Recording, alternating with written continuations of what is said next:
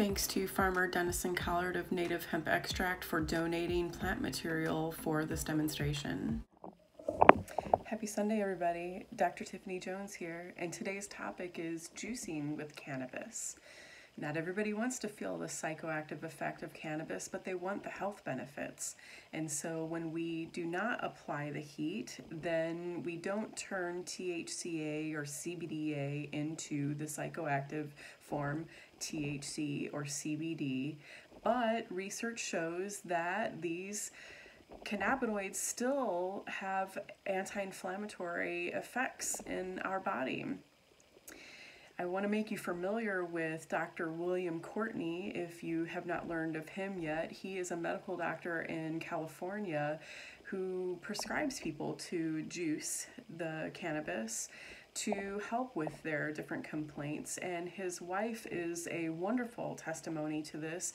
She had been on 40 different medications at one point, was diagnosed at a very young age with autoimmune conditions and many different infections, and she found that cannabis is what has helped her and has helped to put her in remission and get off of all of those medications. So I will introduce you to him and we'll get on to juicing. Here you can see the anatomy of the cannabis plant, which shows the flower buds, the sugar leaves, and the larger fan leaves. The fan leaves are fabulous for juicing and can be considered a food. Greens that are juiced provide us with enzymes for energy, folate that aids detoxification, vitamin K that helps with bone density, and other minerals that relax muscles. Dr. Williams' website is cannabisinternational.org. You can see this diagram there about the proposed mechanisms of action of the different cannabinoids in our body.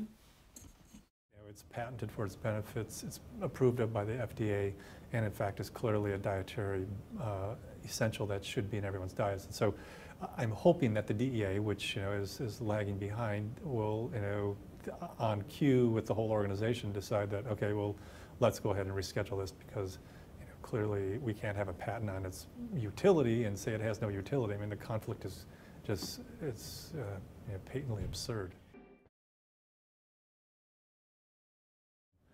The U.S. patent just is clear evidence as to why you want to eat this plant as a leafy green vegetable and include it in your diet.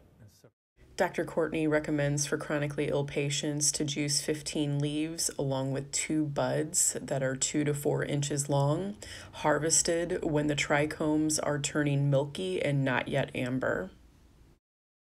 Juiced cannabis has a mild flavor. Consider also juicing carrot or your seasonal produce to get more antioxidants and aid detoxification.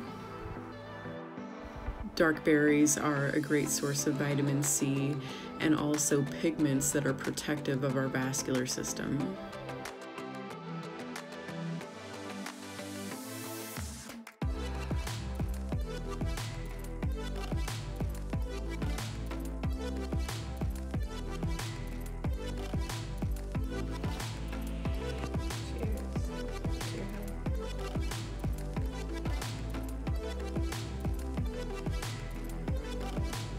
Delicious, refreshing, invigorating, puts life into the body. What do you think?